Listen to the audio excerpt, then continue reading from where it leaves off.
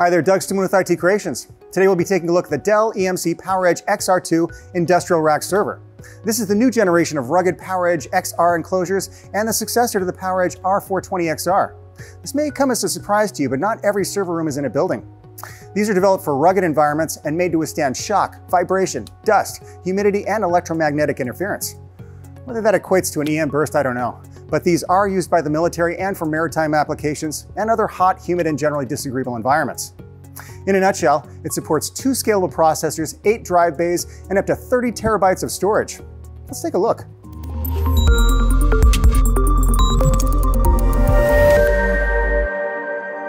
I'll be honest with you, I was expecting it to look a little different, maybe not outside the case, but inside.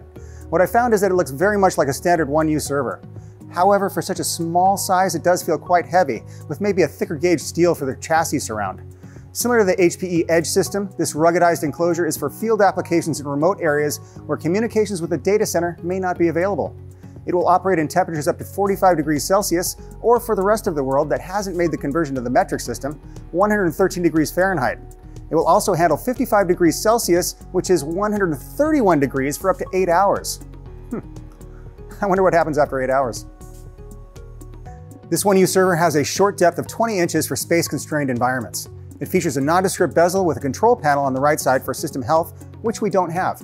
Apparently it has an integrated filter for dusty environments too.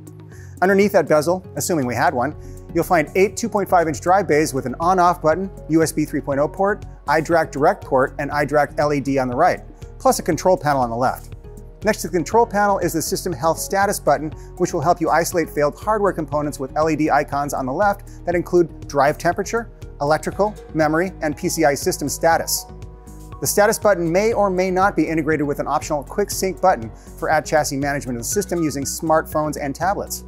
Another panel between the drive and the control panel offers a VGA port, eSATA port, common access card reader, and information tag. Are you interested in the Dell EMC PowerEdge XR2? Because if you are, then for a limited time you can save up to $500 off the purchase price of a system listed on our site at $5,000 or more.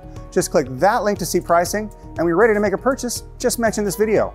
IT Creations carries all the parts and components to custom configure the system to your specifications and send it out for next day delivery.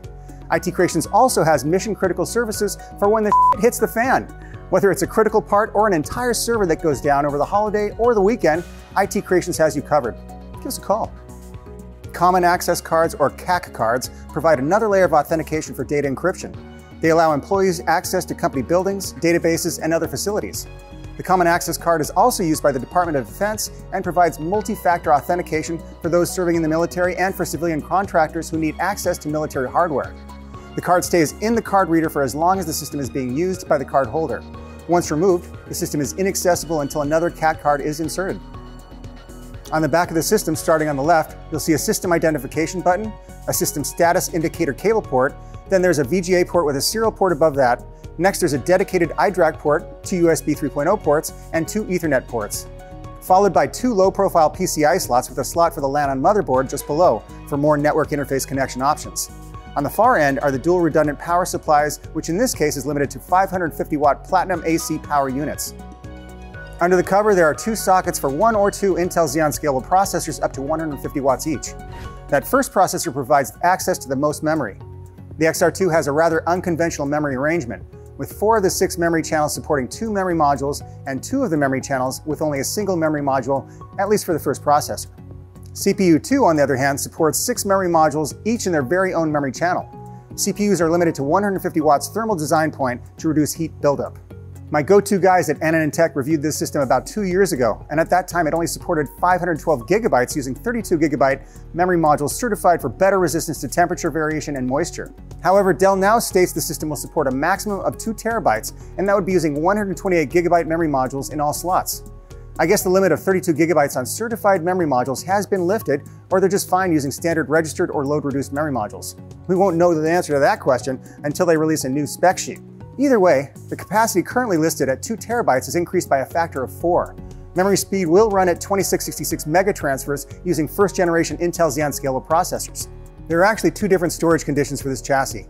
The chassis we have here supports 8 2.5-inch hot plug SAS or SATA SSDs. The other is a high-performance chassis and supports 4 2.5-inch SAS or SATA SSDs, plus 4 hot plug NVMe drives. SATA and the NVMe drives are supported by a hybrid backplane. With a single processor, an NVMe cable extends to the optional mini PERC controller and then to one of the riser slots on the system board for support of 2 NVMe drives. With 2 CPUs, all 4 NVMe drives can be installed and requires the previously mentioned connection plus a second cable from the backplane to the SATA 3 NVMe hybrid port on the motherboard. RAID controllers supported on the system include the mini PERC H330, H730P for performance, or the HBA330. One of the interesting things you can get is an OEM debranded or rebranded bezel to include something near and dear to all companies, their logo. For hypervisor support, an optional internal dual SD card module supports 1 or 2 SD cards on one side with an optional flash memory card on the other. The second micro SD card is dedicated for redundancy, while the flash memory card can be used by iDRAC for storage. The IDS-DM plugs into a dedicated slot on the motherboard. The dedicated port on the back of the system connects to the Intelligent Platform Management Interface. System is IPMI compliant, and just like Dell's other next generation servers, this one has iDRAC 9.0 with lifecycle controller for at-chassis and remote management of the system. You can also connect directly to the system using the optional QuickSync 2 wireless module.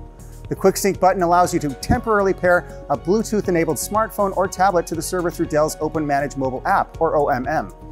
Operating systems supported include iOS and Android operating systems. Aside from the dedicated slots for the micro SD card module and LOM module, PCIe cards are mounted in either 2 low-profile risers or a single riser like we have here that supports a full-height PCIe card. All slots are by 16. There are 2 integrated 1 gigabit Ethernet NIC ports on the back panel, but you can use an optional LOM riser card for a multitude of connection options. By the way, I'm not sure why this is not referred to as the network daughter card like on all other chassis, but let's move on. The system features an integrated M.2 module that supports 2 M.2 drives and a hardware RAID to support your operating system. You can also take up one of those PCIe slots with a BOSS that also supports 2 M.2 SSDs and a hardware RAID for additional super fast storage or for the OS. Just one 75-watt single-wide NVIDIA Tesla T4 GPU is supported, and only in riser slot 2. If you will not be installing the GPU, then leave the plastic bracket. These ruggedized chassis have several key features that differentiate them from your run-of-the-mill servers. Ability to withstand extreme temperatures, extreme elevations, designed for compact spaces with a 20-inch server depth.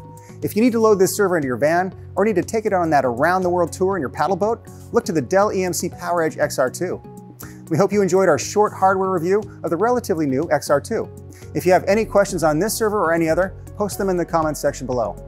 IT Creations carries a full range of servers, storage enclosures, switches, plus processors, memory, GPUs, and hundreds of thousands of other parts.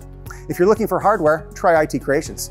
Like, subscribe, and comment. I'm Doug Stuman with IT Creations, and thanks for watching.